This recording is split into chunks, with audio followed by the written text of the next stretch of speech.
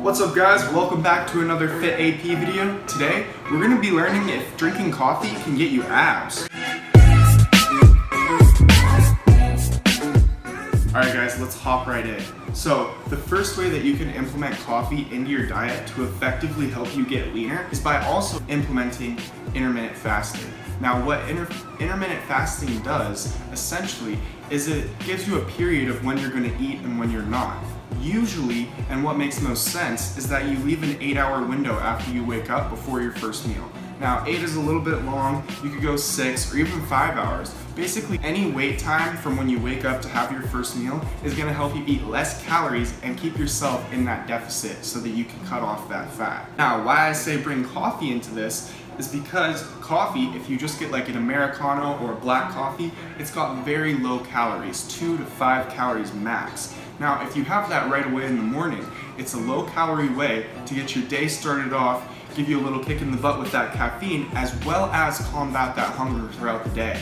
Now instead of having a full breakfast, you just have a cup of coffee and maybe some water and you're good to go. In addition to coffee, sparkling water, and just drinking a lot of water throughout the day is a great way to combat hunger, so you can really implement that intermittent fasting. I've got another tip for combating that hunger throughout the intermittent fasting, and that is finding low-calorie snacks. Now, ideally, you wouldn't want to eat anything in that window, but it can be really hard. If you're used to eating breakfast right away your entire life, it's going to be hard not to eat anything until 5 or 6 o'clock in the afternoon. So, what I went ahead and did when I started was I was looking for low-calorie snacks. Now, pretty much everyone knows that celery has like no calories at all. It's basically just crunchy water.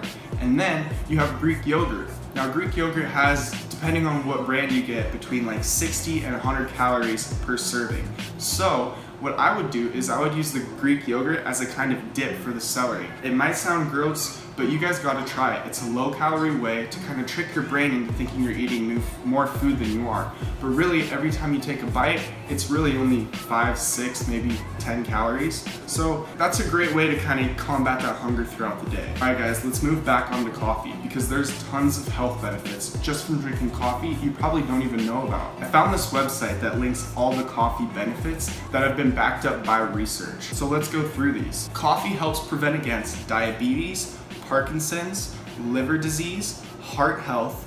It's proven to be life prolonging. It can prevent against liver disease, multiple sclerosis, or MS, which is potentially disabling disease of the brain and spinal cord and central nervous system, as well as preventing against colon and rectum cancer. Now, this is just phenomenal. In addition to all the disease preventions that coffee helps with, there's tons of antioxidants and nutrition in it that are gonna help you feel better throughout the day and make sure that your body has what it needs to run properly, just from drinking some more coffee.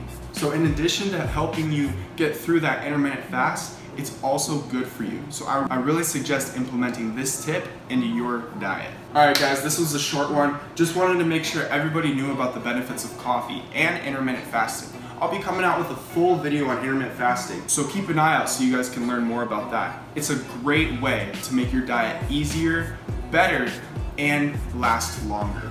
Alright guys, thank you so much for watching. This is Fit AP, and I'll see you next time.